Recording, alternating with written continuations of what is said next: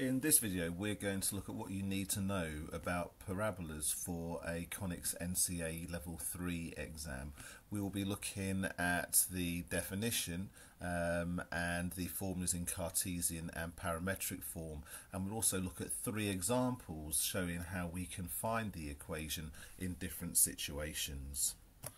So what if we want to get the equation of a parabola in either Cartesian or parametric form? Well, what do we need to know? We need to know the coordinates of the apex. That will give us m and n, and obviously if it's at the origin they won't be there, so this will just become y squared minus 4ax. And we need to know the distance between the apex and the focus, or the directrix and the apex, because they're the same thing, or these two, and take half the distance to give us our value of a, and that will give us the Cartesian form, and then we substitute for exactly the same things to get the parametric form. And I think you can see that if the parabola is on this side of the directrix, or the focus on this side of the apex, then a would end up being negative. So let's find the equation of a parabola when we know the apex and the directrix. So on this one we've got the apex at a3 and the directrix at x equals 2. Well, the distance between these 2 points is 6, and we know that that's going to be our a value here. So this will become 24, this will be 6, and this 2a will become 12.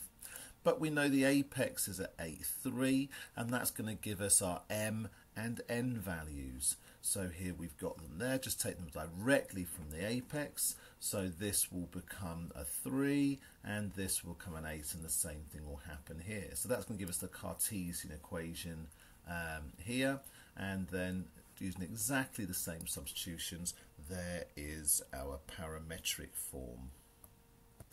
Okay, so let's find the equation of a parabola where we're given the focus and the directrix, not the apex. So find the equation of a parabola with a focus at 10, 1 and directrix at x equals 10.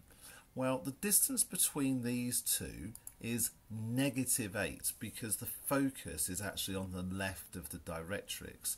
So the a value is always going to be half that because obviously this distance is 2a like we saw in our first slide.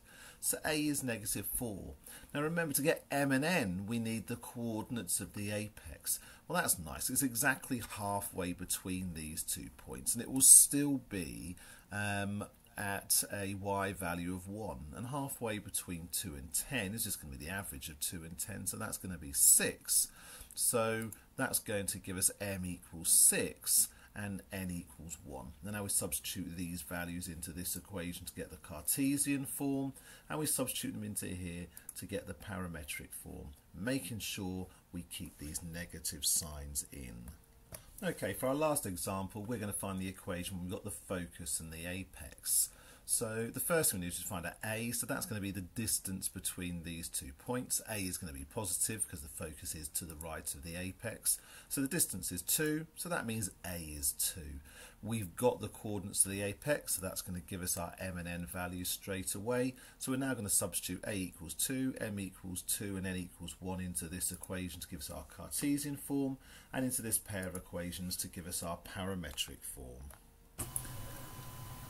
In the description below you can find a link to a worksheet that has questions that you can try on your own.